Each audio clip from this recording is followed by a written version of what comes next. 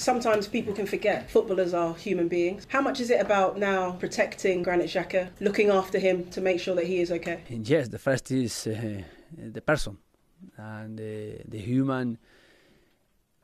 Like everyone feel. Xhaka's issues last week is one issue, need time to recover the normality in him and for us. Are you surprised now that how explosive the abuse is that footballers have to deal with on social media from fans in the stadiums? Abuse that's not just directed at them, but at their families as well. And in the stadium, sometimes the people, it's normal when we are not winning, they are responding with some criticism. It's normal.